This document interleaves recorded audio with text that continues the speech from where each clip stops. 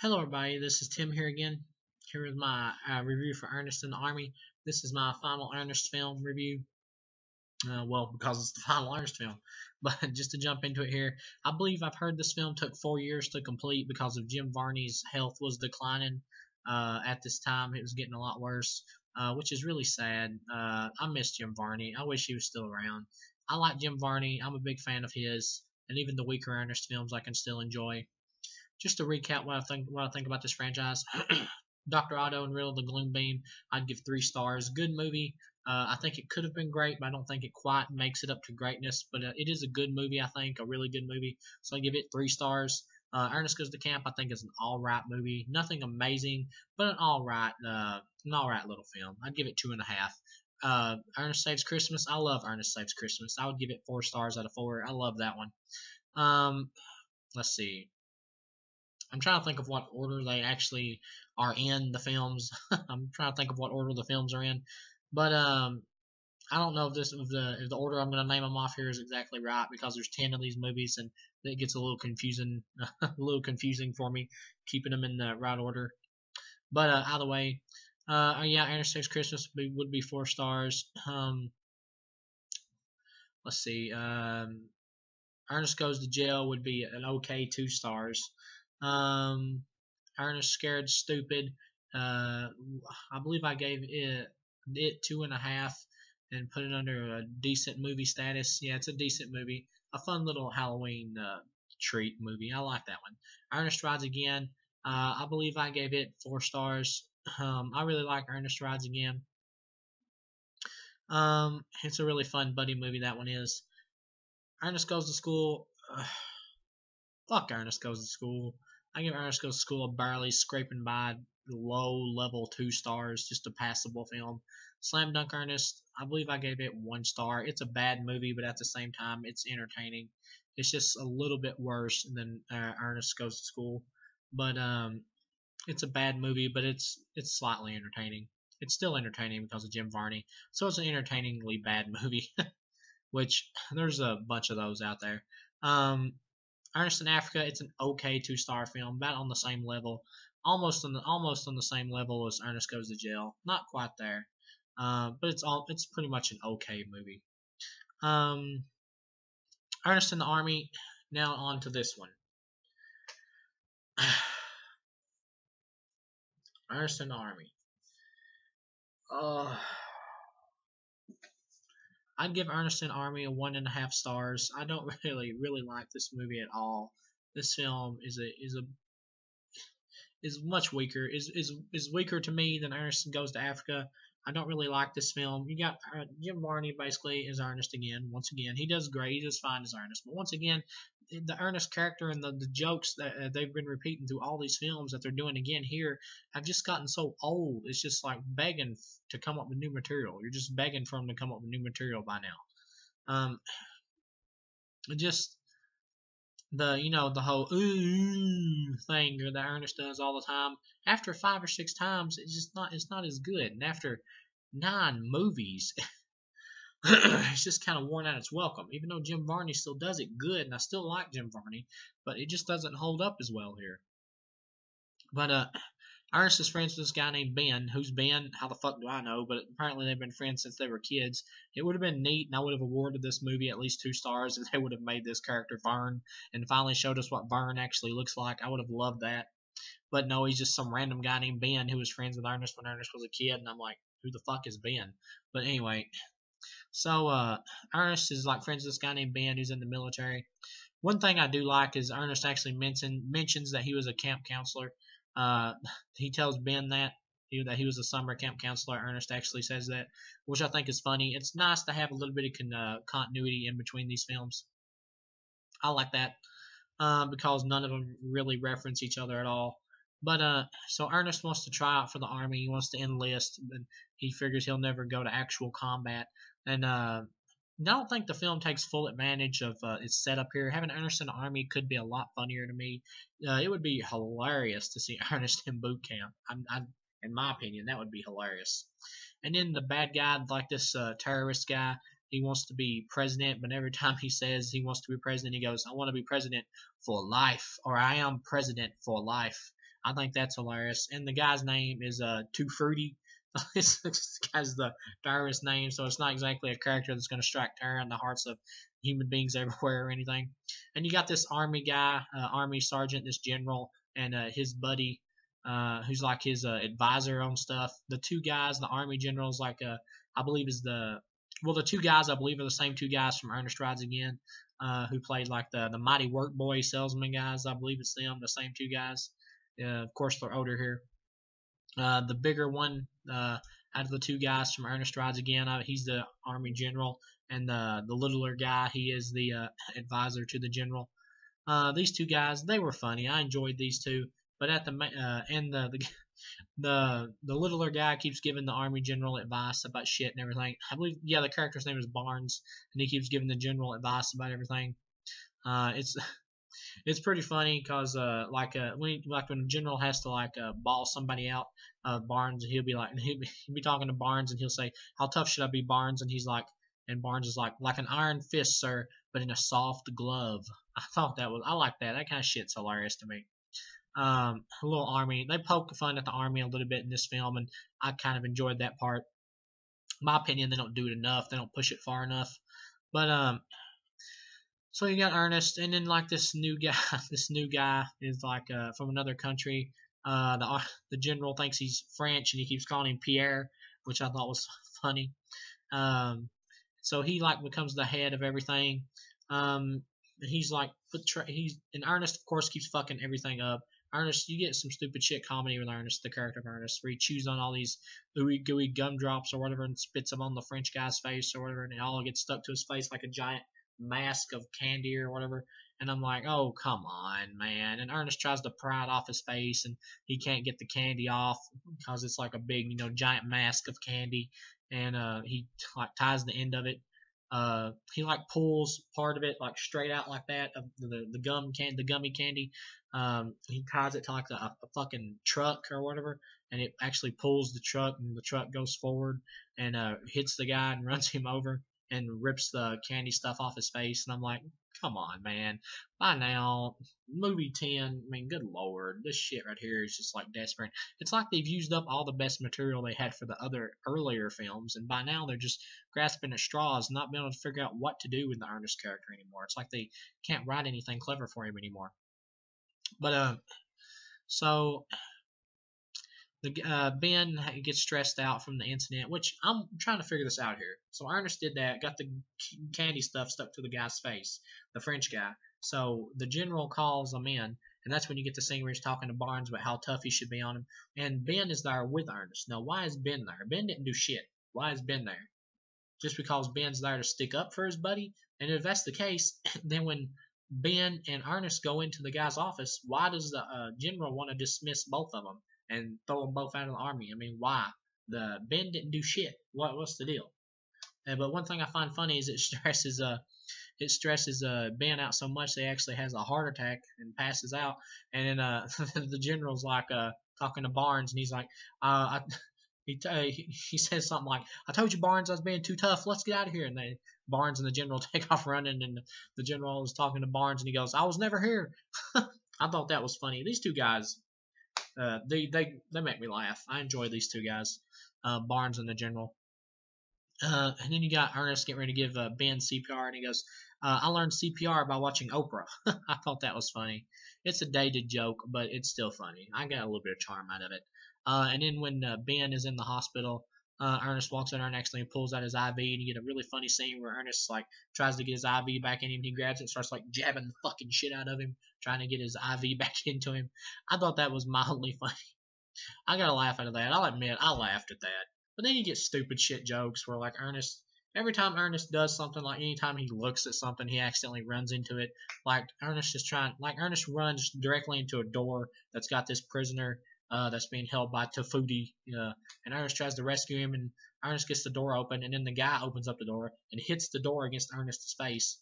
And then the girl who's there with him, she's like a reporter, a member of the press or whatever. Yeah, she's a reporter. And she grabs Ernest's arm to hurry him up so they can get out of there, and pulls him directly right back into the door. It'd be basically if I had a joke set up like this. I got some water. Okay, I'm looking at the water. And I'm like, oh, I tripped. Oh, sorry, I fell and hit the water. Set the water down, and I'm like, oh well, I guess I need to get up. I just got to drink of water. I gotta go piss. And I slip again and fall directly back down and hit the water, and then fall back down, and the water falls off the water bottle actually falls off the table after I hit the ground and hits me in the head again, just to drive the joke home 3 times in a row. I'm like, I'm tired of this pratfall shit. Fuck it, come up with something new here, people. Okay, please. But anyway, Jim Varney once again, he's still charming. F and A. I love Jim Varney. He's still good here. He's just not given much to do. The writing for his character and the jokes and stuff just fall almost completely flat. There's not enough for the guy to do here. It's just not given enough. Jim Varney is a good actor. He is a good comedian. He can do this likable, charming character of Ernest, but he still needs good writing, and you're not getting it here. But or at least not intelligent writing. I understand Ernest is a lighthearted character, and he's going to have lighthearted material and lighthearted style jokes. But still, it has to be charming lighthearted, funny lighthearted. It has to be interesting lightheartedness, and you're not getting that here, movie. You're just not. But anyway, let's jump straight back into the film here. And Ernest's got a crush on this reporter girl who coincidentally shows up there because she gets a tip off by the guy Barnes, who I guess has the hots for her. And he tells her like what's going on and everything, and about with like what they're doing with Tafuti and the Pierre French guy or whatever. My leg was itching, but he tells them that they're gonna like head over there and shit to the Middle East or whatever. And of course, what a coincidence! He just happens to tell her at this specific time that Ernest is in the military. I hate coincidental shit in movies. I can't stand it. So she heads over there. She teams up with the stupid ass French guy. One thing I do find funny is when she first gets to the. One thing I hate is how she gets infiltrates the army. Is she somehow just magically infiltrates it and disguises herself as a soldier and hitches a ride with the rest of the infantry along with Pierre over to the Middle East. And I'm like, how the fuck did she infiltrate the army and disguise herself as a soldier?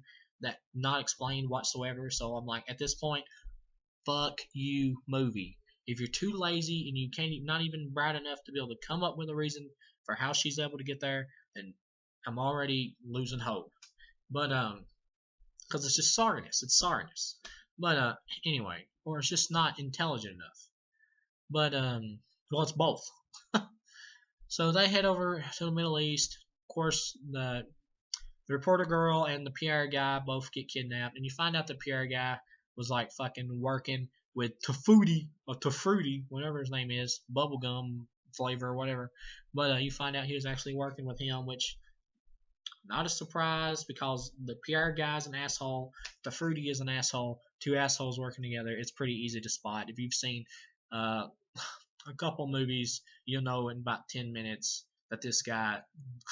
Once they get captured, you know in about 10 minutes that this guy's obviously working with the enemy. But for some reason, this guy, Pierre guy, is so stupid. He actually thought that Tafruti was going to pay him money if he delivered him a member of the press and fucking a missile. And I'm like, wow, you're so intelligent there, Pierre. So, of course, he says, fuck you, Pierre. He ties Pierre to the missile. And I'm like, why does Tafruti want a member of the press? He doesn't do shit with the member of the press. She's absolutely useless. She does nothing. But, of course, Ernest, you get a kind of a humorous scene, though. Oh, yeah, like I was trying to say a while ago, when she first gets to the camp with the soldiers, she has all her stuff there. And nobody won't help her lift it. And Ernest gets ready to help the reporter carry her bags or whatever. And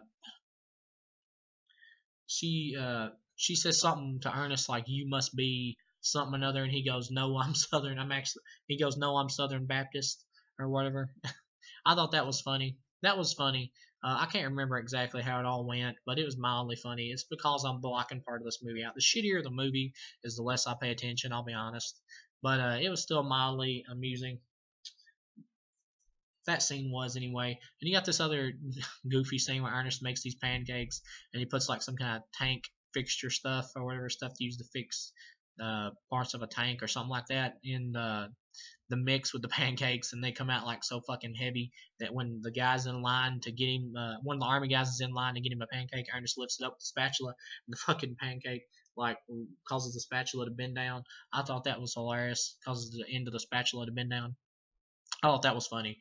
Um, but yeah, other than that stuff, there's really not much more interesting stuff here. Ernest befriends this little boy because he saves him from because the kid's like getting beat up on by a bunch of other kids, and Ernest saves him, and he becomes Ernest's friend. The kid tells Ernest about how his mom's dead and everything, how his mom was killed by Tafuti.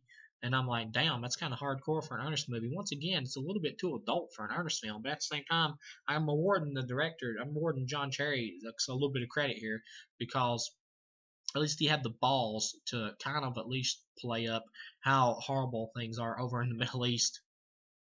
So I thank him for that. But anyway, so Ernest befriends the little boy, and you get the little boy's dad is like held prisoner by Tafuti, and he like keeps talking about gives it like this really over the top, really corny, overly dramatic voiceover about everything that's happening in the movie.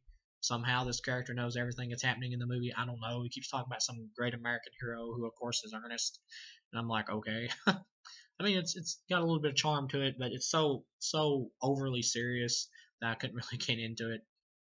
Feels a little bit out of place in this film. Um, but um, but anyway, and then of course, once you get to the end, Ernest decides to go save the reporter girl and Pierre. Ernest breaks her out, and you get kind of a funny scene here where they're underneath the tent. It's like fell down, and Ernest and the girl are trying to get out of there. And Ernest goes, "Quick, raise your head up, because all the bad guys, like henchmen or whatever, are hitting their bodies or whatever where they're raised up." And he goes, "Quick, let's raise up." And she raises up, and he bends down, and she's like Ernest. I thought that was funny, like he's getting her to raise up so she'll get hit and he won't. I thought that was funny. I like that. You got this one scene where Ernest gets electrocuted on an electric fence, and I'm like, this is a missed opportunity because I would have liked it. It would have been cool if Ernest would have gotten his electric powers back, his magnetism powers. That would have been cool. But I guess they probably didn't have the budget for that kind of stuff here in this one. But that would have been cool. Um, like I said, more stupid shit kind of comedy, like where Ernest leaves like a big cartoon cutout imprint of himself inside the electric fence, and he walks through it, and he's like all the way through it. He's like, yeah, and he like leans back like that because he's like, showing off. He leans back and actually hits it like that, and I'm like, and then he falls down again, and I'm like, oh movie, please, this is like 2-year-old level shit here. But anyway, and then of course him and the reporter girl get away. They save the general eventually. They get out of there. Well, they save Pierre. I mean Pierre. They get Pierre out of there. He's still strapped to the missile. Fruity comes after him. By now, the little boy is teamed up with him. He showed up there at the camp, and he's teamed up with Ernest. Um, and so Ernest and the little boy and the reporter are getting the fuck out of there. And Ernest, they get trapped in front of these rock mines, and Ernest has to get like out on the front of the vehicle, and he uses the scooper thing to pick up the mines and flip them behind the truck and throw them at the enemy. That's kind of a neat idea. And it's kind of makes for a little bit of okay action, I guess, passable action anyway. So Ernest does that kind of stuff. He flips the rock mines at Tofruti, which is mildly interesting. And then, of course, Tofruti's the only one left. And Ernest is like, they have to stop, and Ernest is like right in front of him. And Tofruti gets ready to shoot him, and Ernest uses the pancake that he put in his pocket earlier, which obviously the moment he puts it in his pocket, you're like, wow, I wonder if this pancake is going to pay off later. I mean, but of course, at the end of it, he uses the pancake, hits Tafuti in the head, and Tafuti just falls down. Um, and then the guy who's with Tafuti goes, "I think you're damaged, sir, for life." And I'm like, okay, that's mildly funny because he keeps wanting to be called president for life, or that's mildly funny, but at the same time, and then the guy just turns around with Tafuti and just drives away after Tafuti just got hit in the head. I'm like, why does he do that? Why do they just drive away? They could just they're in like a vehicle with a gun attached to the top of it. Why just drive away? They could just blow the shit out of Ernest and the reporter girl right there and the kid and just took the missile and just called it a day. I don't get that. I do not get that at all. The henchman guy who's with Tafuti could have done it, and they could have just left. It's a cop out ending. It's just like, we need to hurry up, get this shit over with, and get out of here. Because it's an army type themed Ernest film, and this guy Tafuti is a terrorist, so they're trying to work around not having to kill him, so instead he just gets knocked out with a pancake, and they just drive away, even though they could have easily killed Ernest and everybody right there. And I'm like, come on, man, that's so lame. And then, of course the general guy, he find out he's working with some like con- some dude who keeps petting on a cat. He's supposed to. He kind of reminds me of a fucking Inspector Gadget, Doctor Claw. I'll get you next time, Gadget. Kind of reminds me of that kind of shit. And I'm like, what is it? Who the fuck is this guy he's working with? What is this even about? I don't even get that. It never explains it. So I'm like, falls under the who gives a shit list. You see, you got a list of who gives a shit stuff when you make a movie or when you watch a film. You put certain stuff down in that list, and see, this falls directly at the bottom under who gives a shit. But anyway, and then uh, the kid bites the. He's holding the little boy hostage. Pierre is, and the little boy bites the Pierre's hand and gets away. And then Ernest hits the launcher thing for the missile, and it takes off flying with Pierre. But for some reason, the missile doesn't explode; it just goes directly into the sand. And I'm like, okay, well, anyway, why didn't the missile just fly off? I don't get it, but whatever. It could have been like the ending of True Lies when Schwarzenegger's got that terrorist guy on the end of the fucking missile. Yeah, Ernest should have said, "You're fired." I would have loved that. That would have automatically have cranked it up to 2 stars. But no, it just like lands in the dirt, and he's just like face first down, and lands in the sand, and Pierre's face first down in the sand, and I'm like with his legs sticking up in there, and I'm like, okay. And then the general and Barnes show up, and the general's like, I'm gonna pin a lot of medals on you, son. And or no, he goes, I'm gonna pin some medals on you, son, or a lot of medals on you, son. And Barnes is like, be careful what you promise, now, general. And then the general goes, you're fired, Barnes. And I'm like, why? He's listened to Barnes the entire fucking movie. Why is he firing him now? I don't get that. But whatever. um, whatever. And then you get Ernest finally gets to kiss the girl because she's so happy that he's actually saved her. Ernest finally gets to kiss the girl. The girl kisses him, really, and she kisses him. And all through the movie, Ernest has been saying that his lips chap easy. And when she kisses him, she pulls back, and his chap lips are stuck to her lips. And I thought that was mildly amusing. That was kind of funny. Um, so yeah, it's pretty much a 1.5 star film, but I'll give it 2 stars. I'll go ahead and be kind. Yeah, I'll give it 2 stars. I'll keep it at 2 stars because the ending here, uh, that little lip thing is kind of funny, but the next little scene here that I kind of forgot about, this little ending here, I like this little cutesy ending. It pretty much goes off there, and you got the little boy that Ernest saves, and you get a voiceover that says that this boy grows up to be a good leader in this place or whatever or something like that. And it says like around every corner there's written on stuff, stick by your buddy, know what I mean. I kind of like that. That was a sweet little tribute thing. Felt like a sweet little a sweet little comment, for this being the last Ernest film and Jim Varney dying after this film, or not too soon after. Um, or around the time it was completed, even maybe. That just felt kind of like a little sweet thing. After watching 10 of these films, I'm glad they go out on a little, cute little sweet nod like that, because I really do love Jim Varney. And I love the Ernest character, so I like that. So I'll give the film just a passable 2 stars. Yeah, it's a passable 2 star film. It's the second weakest film in the franchise I've seen so far. It's pretty much on the same level as Ernest Goes to School, just barely scrapes by the skin of its teeth. It's pretty much on that same level. So it's just a passable 2 stars, just barely squeezes by. Do I recommend watching this film? No. But if you've seen all the other ones, though, the first 9, I would say go ahead and watch this one. If you're just like a moviegoer who just wants to watch something just to watch it, or watch something entertaining or good or whatever, there's plenty of better Ernest films than this one. So I'd just give this film just a passable, low level 2 stars, just because I like the ending, how it goes out on a really sweet note. I love Jim Varney. I really think the Ernest franchise should end here. I really don't know if we need another Ernest film. I've heard talks about people wanting to do a Son of Ernest movie. I don't really know how you can do that. I'm not really sure. Um, I mean, you could try to get like a lookalike actor or something maybe, but I'm not sure if that would work. It would take somebody really good to recreate this charm of Ernest. I mean, somebody really good to recreate the charm of Ernest. I don't really know if you could do that at all. I mean, but I've been fooled before. I mean, you never know. But why wish? I mean, why risk it is what I'm saying. Cause it usually would just ends up inferior as a film. But I'd rather him do a Son of Ernest movie, to be honest, than a reboot with a whole new guy playing Ernest, or just another sequel with a lookalike actor playing Ernest. I'd rather it be a Son of Ernest movie out of those choices. But well, my last Ernest film. I'll see you guys again with the start of the Leprechaun series. I'm getting back into horror. I'll be hitting it off with Leprechaun 1. I haven't seen these films in forever, so I don't have any idea how good or bad they are. I know there's a Leprechaun remake coming out. I can't believe that. But anyway, so next video will be Leprechaun 1, and just to round off the Ernest series, Dr. Otto and the Riddle of the Gloom Beam. I liked it. Good movie.